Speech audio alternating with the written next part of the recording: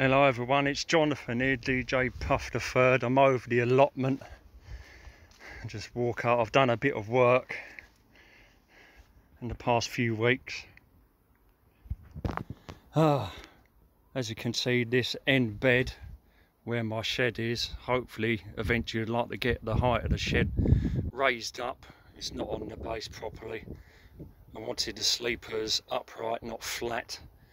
But a couple of weeks ago, last week or a couple of weeks ago, I redone this bed, and I had some topsoil, extra topsoil, and I spread it on the top, and I've got some blocks. So I added some more topsoil to this new blocked border. All these yellow blocks, tan blocks, they're all new. And this end here, I'm hoping to get a water butt to catch the rainwater, but of course I've got to put a gutter on the shed as well. We'll have to see how big a water butt I can have. It might just have to be a long thin cylinder one on the base, but I do need a water butt. But it's looking pretty good, this corner. I probably should have put a rhubarb there, but earlier this year at Nash's garden I had a lot of hydrangea cuttings from the hydrangea at the front of Nash's garden, and fuck me, they actually took, and the roots are unbelievable, and I repotted them and they packed that pot again with roots. And this is a three-stemmed lace cap hydrangea. It's got white flowers with well bracts in it, white with blue bracts, so I put hydrangea there. And on the end here is a wisteria, and this is going to take a few years to grow, but hopefully eventually it will make its way up here onto the top of this frame and then onto the roof.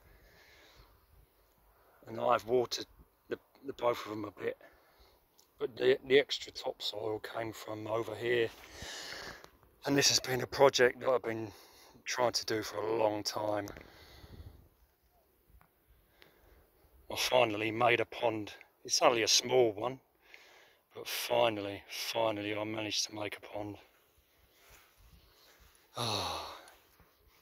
It was basically the blue base of a plastic chemical drum, clean, and I dug a hole and I buried it in the ground and lined it, filled around the edges with soil, and I finally created a pond.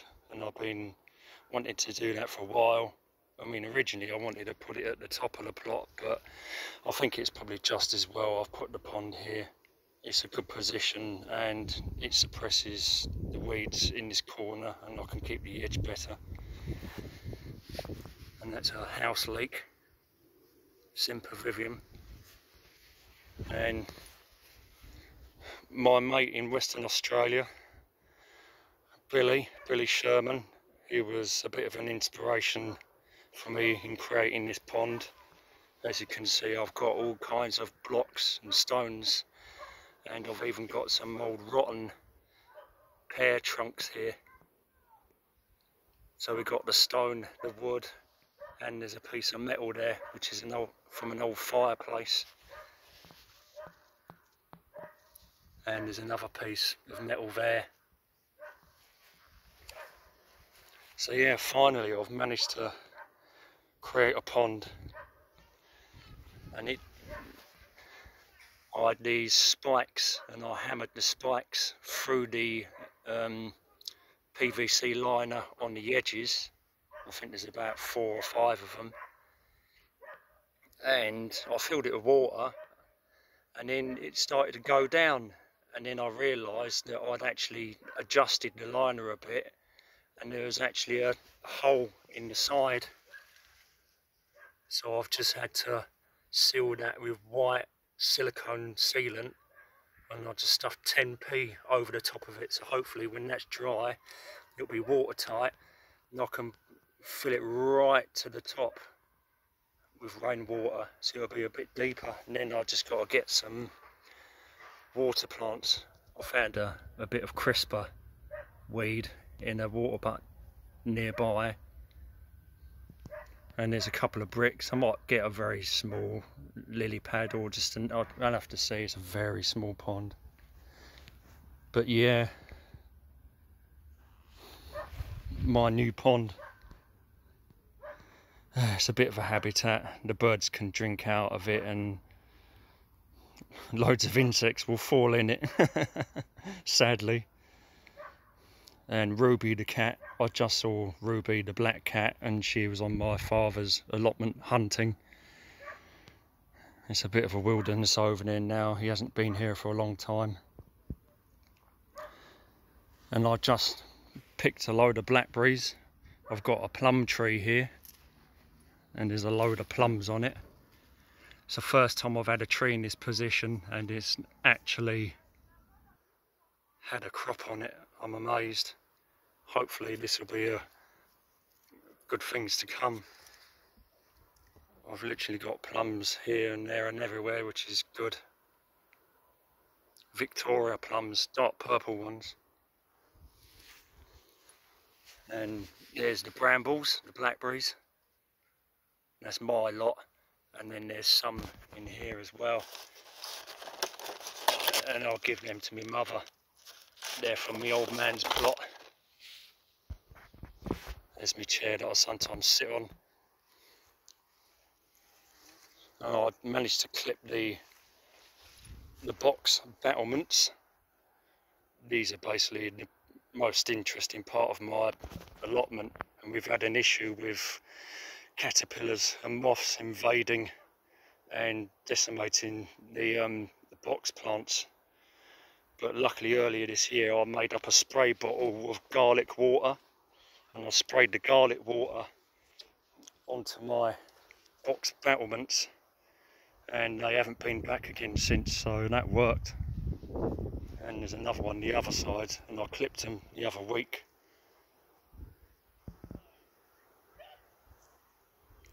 And there's an oak tree. This is an oak tree that I've just left, that came up, and I've just clipped it. I'll keep it clipped. And Egremont russet apple. And there is a couple on there. And I've done my best to keep, no, 3. Well, I can see 3, 4, 5. There's 5 apples on there, which is a lot more than there was last year. Egremont russet. And these teasel plants, they're great for the insects and the wildlife.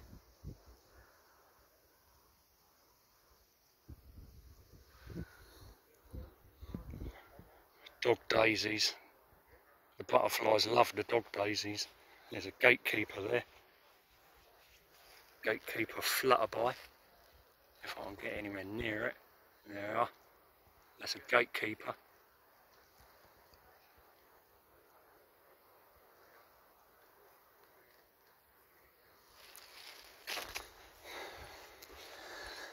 And we'll go check out the corner that I've actually got some crops.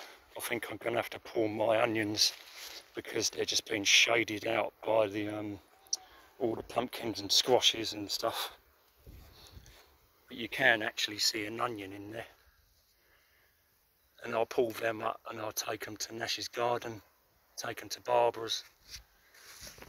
There's another one in there. They are in there. There's a red onion here.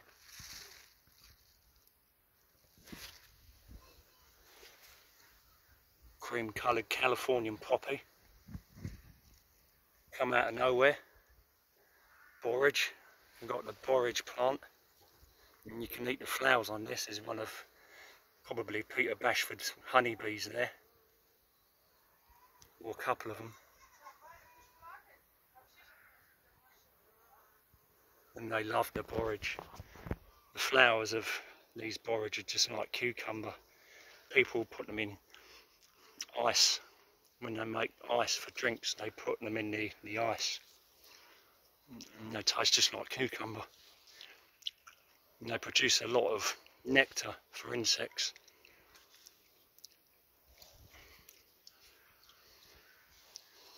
Yeah. You can see some fruits coming up. Squash or pumpkin or some description. only just beginning. There is actually a sweet potato plant in here somewhere, but I've had to keep bringing it to the surface because the pumpkin, it will move about, and this sweet potato needs as much light as it can get. It's the first one I've ever planted. There's normal potatoes as well. 4 potato plants. There's actually gladioli, spires in here too. And as to whether they'll flower or not, I don't know. And there's gladioli there. And there's one here, and one in the middle. I think there were more. And there's another big teasel plant here, and that'll probably go stupid next year, that teasel. Yeah.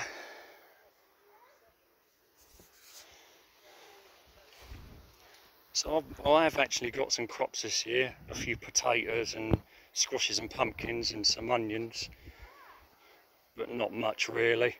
I don't really have the room, and I haven't been too well, to be honest, recently. I've got another raised bed over here, but I'm not really well enough to work on another one. But at least I've managed to do this raised bed and grow something in it this year. And the front, I've modelled the front and put some plants in.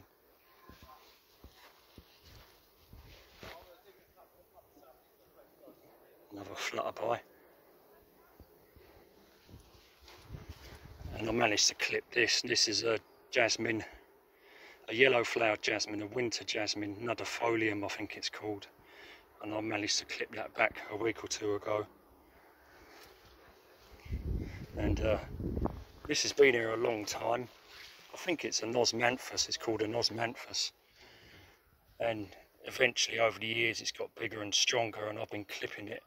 So I've got 1, 2, 3 tiers of foliage here, and I'm going to keep trying to clip it in that shape. Looks pretty good. 1, 2, 3. And I've got a little conifer here, just an old Christmas conifer. Get 1 a year and I plant them. And I've got 2 bigger ones over there.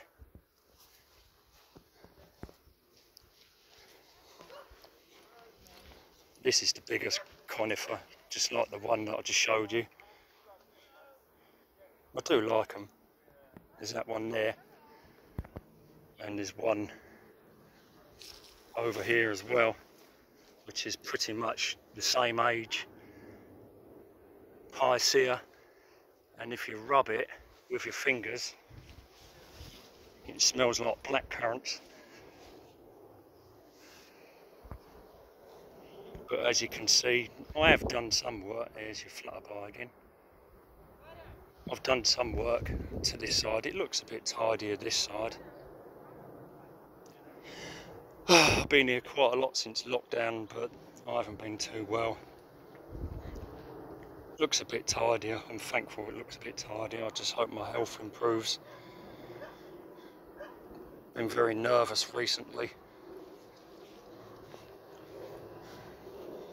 And I'm on a anti-anxiety pill called sertraline at the moment. I think I might have to end it there. Well, thanks for joining me, especially to check out my new pond, which I hope to top up again. We're coming up for 15 minutes now, so I'm going to have to end it here. It'll take an age to load up Wi-Fi. And that new border I've done with the tan blocks, and I topped it up with the soil that actually came from where the pond is, so it all worked out well. Anyway, I think I'll leave it there for now. Thanks for joining me. Comments if you like, thumb up, and I'll catch you on the next video. Bye.